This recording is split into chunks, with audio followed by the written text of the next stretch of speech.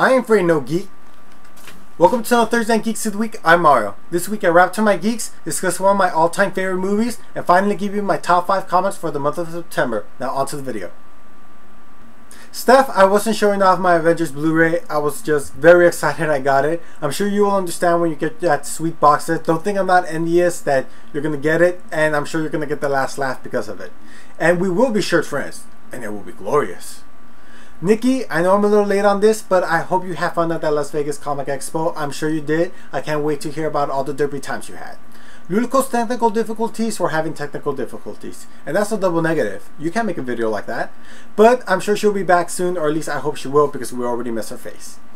And Steph Pyro mentioned this fake nerd girl sign list. I also read it and found it completely stupid and condescending. Also, Pyro, thank you for the compliment. I hardly get them, so when I do not know how to react. I usually awkwardly wave for no reason whatsoever. So with that said,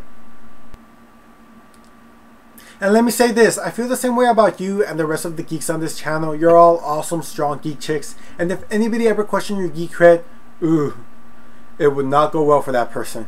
I would not want to be them and be on the receiving end of what you would all do to them.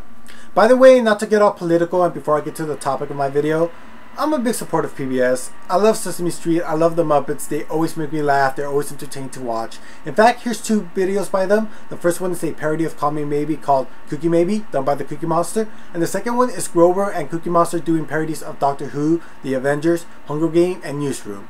They're always entertaining, they always make me smile, and us geeks need to step up our game because they brought it in those videos. As it is October, I'm going to tell you one of my favorite movies to watch this month. It also became one of my favorite fandoms, and that is Ghostbusters. It combines 3 great genres: comedy, horror, science fiction. It's very funny, there's some legit, surprisingly scary moments in it, and I love the science talk about capturing and containing ghosts. I wish I could have seen Ghostbusters in theaters, but I wasn't even born then. In 3rd grade, I was the dork who showed up to school dressed as a Ghostbuster for no reason whatsoever. In fact, years later when I was leaving out of high school, this guy came up to me and said, "Aren't you the kid who dressed up as a Ghostbuster in 3rd grade? And do you still like it?" My reply to that was, hell yes, and double hell yes. I delusionally refer myself to as the 5th Ghostbuster all the time. And no, Louis Tully does not count. I've gone as far as to even Photoshop my face into the picture, and I even framed it, and here it is. I am very proud of it. It hangs in the living room. So here's other cool Ghostbuster stuff I have. Cool comics. Awesome action figure. Cool Ghostbuster lanyard. Coin bank. You put money in it. That actually leads me to a question Pyro asked many moons ago. And that is, what's our most prized geek possession? And in keeping with the theme, for me it's this. My exact replica of the PK meter. It's used to detect ghosts. So here, I'm going to turn it off for you guys. That means there's some paranormal activity. That means there's a lot of paranormal activity. There's basically a ghost somewhere on this side of the room. It's this really cool thing. I was so stoked when I got it. It looks exactly like it. It works just like it. You know, in fact, they released a ghost trap that's also an exact replica. But sadly, I was too late on getting it. Hopefully, they re-release it soon because I'll be the first to get it.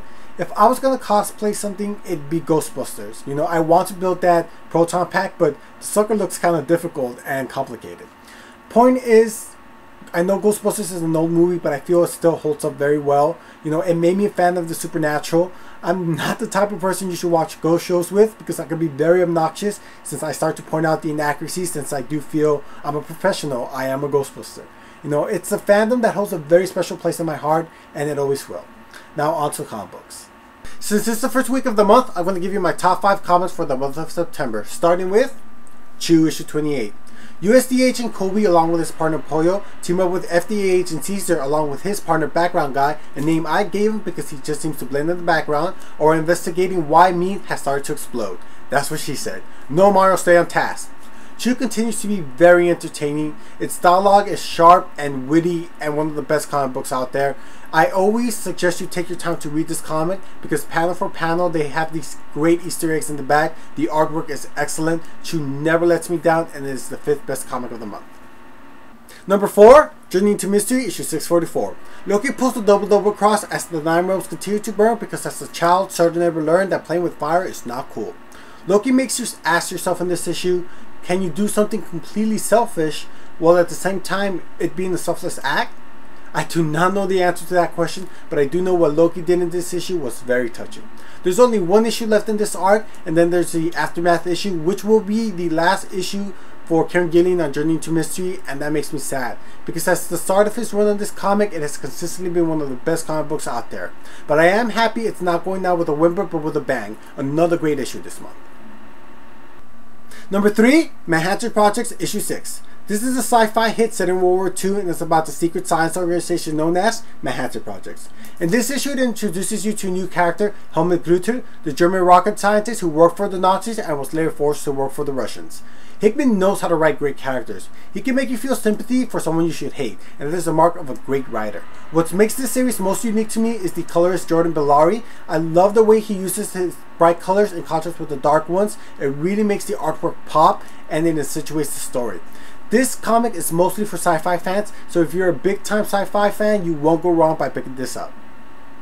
Numero 2, Spider-Man issue 5. And this is the conclusion before the crossover between the regular Marvel U Spider-Man and the Ultimate Spider-Man, Miles Morales.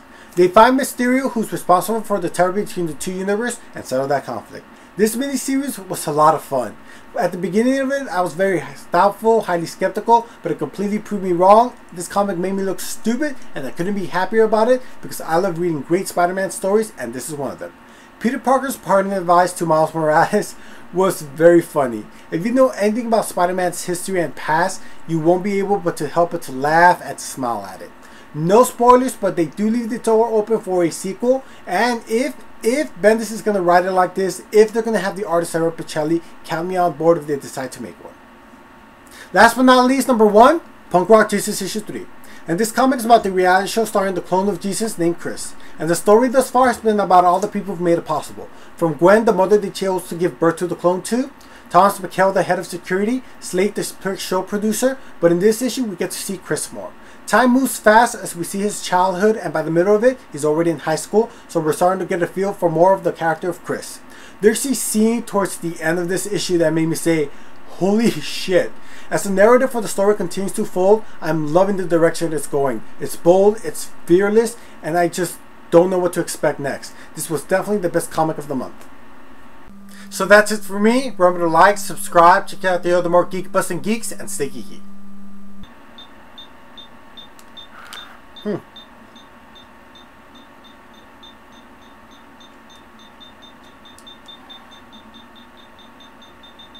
That's not good.